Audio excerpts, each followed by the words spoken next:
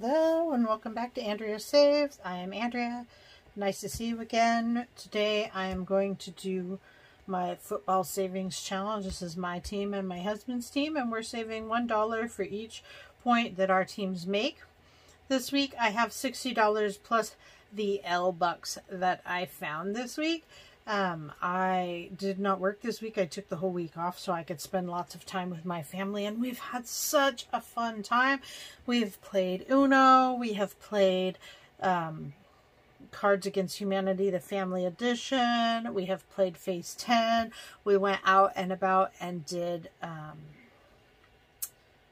disc golf. So it's like Frisbee, and you are trying to get it into a hole, kind of like golfing, but it's for Frisbees. And so we have had an amazing time having this time together.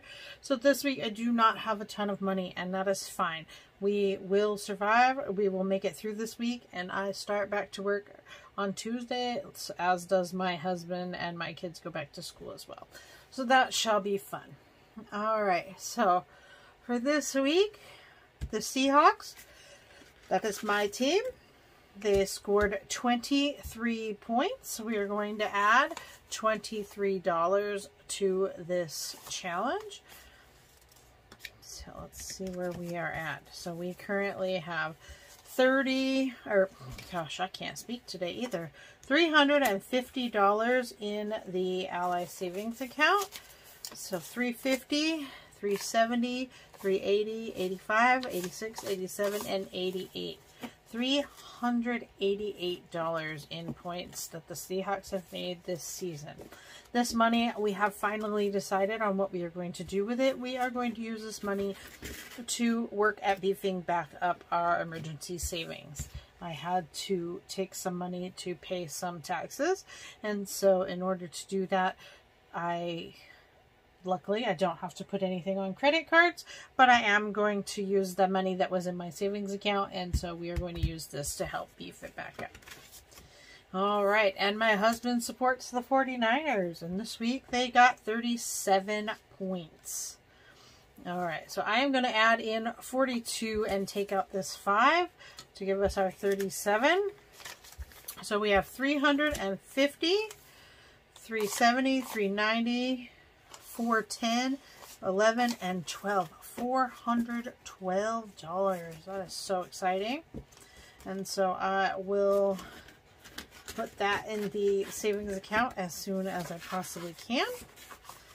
And that is what I have. So I have $7 left, and I am going to put that $7 in my everyday binder.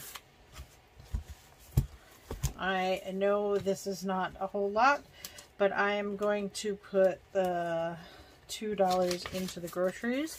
I still have a few dollars left in our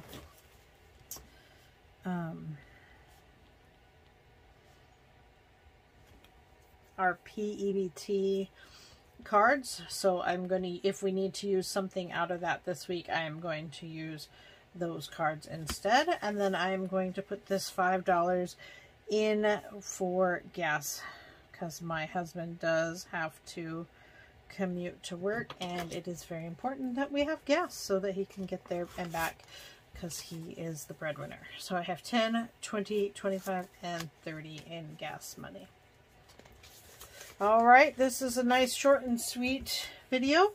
I hope you have a wonderful day, and I will see you on the next one. Have a wonderful day. Bye.